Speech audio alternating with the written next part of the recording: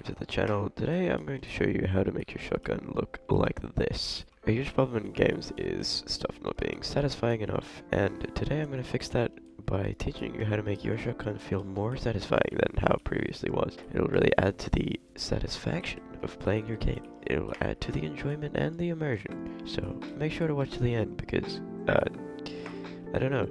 Otherwise, what's the point of starting the video in the first place? Anyway, let's get into it. Hello everybody. Today we're going to be talking about how to make a better shotgun in the Godot game engine. And I'm going to start out by saying I expect that many of you watching already know how to make a basic shotgun and they want to improve it. But because there might be some people who are wondering how to actually make it in the first place, I'm going to really quickly go over the sort of things that you want. This is the code that I'm using for mine. If you want to just copy it, that's fine.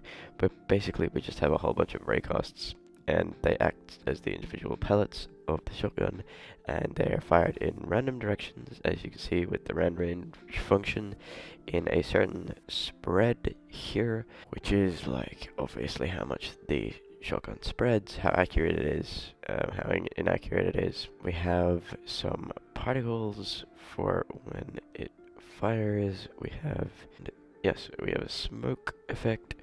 We have a muzzle flash effect as well. A mesh, which has hands. Hands are optional. You don't necessarily need your character model to have hands, because it's kind of just another layer of complexity. But it does make it look far better, in my opinion. If you have the time to put hands in, I would recommend it. We have a simple animation for shooting, and also the hand moves to pump and load another shell into the shotgun. It looks kind of janky right now. It looks far better in the actual game. I will show you that right now. Okay, so in the game we can see that I've fallen. We can see that the shotgun animation looks pretty good in my opinion. You can see the hand movement and the barrel movement, and everything looks in order. Bang, bang.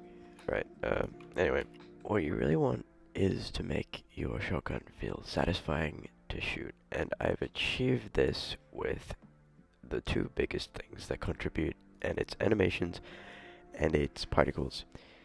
And for particles, there's a variety of ways to do this. You definitely want to have some kind of effect like this that I have here.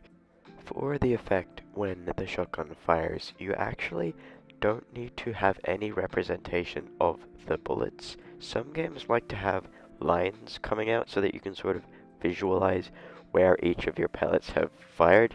But I don't think this is 100% necessary, and a lot of games actually don't do this. Instead, they'll use effects like I have, which is like a smoke or a flash to represent that the gun has fired, but it's not 100% necessary to show what is actually happening with the bullets. With the animations, I have animated this and modeled it in Blender. So here we have the model with colors, of course, and the animation is this simple action here, and combine that with another animation which is in the engine itself, which simply uses a keyframe on the translation, rotation, and scale. How do you do that? You simply select the thing you want to animate. Here I have a mesh. You select the property you want to animate, and you click the little key button here. And that will create one of these diamonds, which is a key frame, an important frame in the animation that it automatically moves the model into the place that that keyframe is in. So if it's rotation, it'll rotate the model to the keyframe. If it's scale, it'll scale the model dynamically until it reaches the value you've inputted in the keyframe. That's how you move the model around like that. But the problem with animating in the engine is that you can't do the more complicated things, which is why I have an animation in Blender, which is why I've done this in Blender, because Blender is far more capable of producing more complex animations than Godot is. So you want to have your model, you want to animate it, the detailed parts in Blender, and export it over to Godot. Now, when you're exporting, make sure you go from File, Export, and choose GLTF 2.0. I'm not 100% why you do this, but it's the best way to do it, so you should just do it if you're trying to create something like this. We'll have a little look at the script. The firing system is based on the animation system. Once the animation finishes playing, it emits both sets of particles, and for all of the raycasts in the raycasts node here, as you can see, they're all children. It casts to a random X direction in the range spread and a random Y direction in the range spread as well. If it collides with something, and if the collider is an enemy, it deals damage. When it does this, it plays both of the animations that we want. One of them is from Blender, which is this one, and one of them is the one that rotates it and scales it in Godot. That's all it is. It's really quite simple. Now, there are some other things that you can do if you want to improve your shotgun even more. One of these things I actually haven't done currently, but I will do in the future. An audio stream player. Now, we just need the basic node, because how do audio stream players work? There's three types: 2D, 3D, and the basic node. The 3D audio stream player plays sound, but the closer you get to the source of the sound in 3D space, the louder the sound will be. This isn't really useful because we're always going to be the same distance away from the shotgun. We're not going to throw the shotgun at the enemies, of course. Actually, that would be kind of cool, but we're not going to do it. What we want is the audio stream player, which doesn't change the volume based on distance. As you can see, it says plays back audio non-positionally. I had two of those. We don't need two. Actually, depends. But once you've got the audio stream player, coming down to the audio tab, you want to record externally an audio file.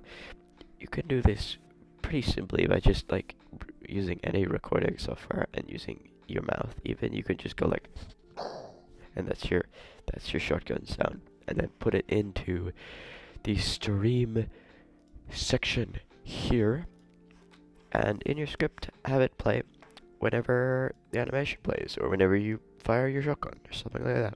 That'll really increase the juice at which you shoot your shotgun at. Those things. I mean, there are some aspects you can add to make it slightly better, but I really just wanted to give a basic overview of how to make your shotguns a little bit nicer to work, to play with, and those three things that I've mentioned, particles, animations, and sound, do a fantastic job of achieving this. As you can see, some play testing, it's quite satisfying. It really is quite satisfying. If there were some sounds here, it would be a fantastic experience, and that's of course what we want when playing games. Now, if you want more tutorials, if you want to see more things like this, I would highly recommend that you subscribe to the channel. I don't upload very consistently, but I do have some other videos on my channel that you might find interesting, like, for example, the grappler that you've seen me use throughout this video, and I have made a video on that which has done exceptionally well for some reason. People really would like to see grapplers, apparently. So what I'm going to do in the future is I'm going to make a part 2 of this video where, as you can see, the grappler only shoots out a straight line, which doesn't, it looks okay, but doesn't look fantastic. I wanted to introduce a little bit of wiggle to the rope before it latches, which will make things look a little bit more realistic. This was actually suggested by a viewer, and I've put the name of that viewer on the screen right now. If you have any other suggestions, please leave them down in the comments, because I might just make a video about your suggestions. So that's all from me. Thank you very much for watching, and I'll see you in the next video. Bye bye.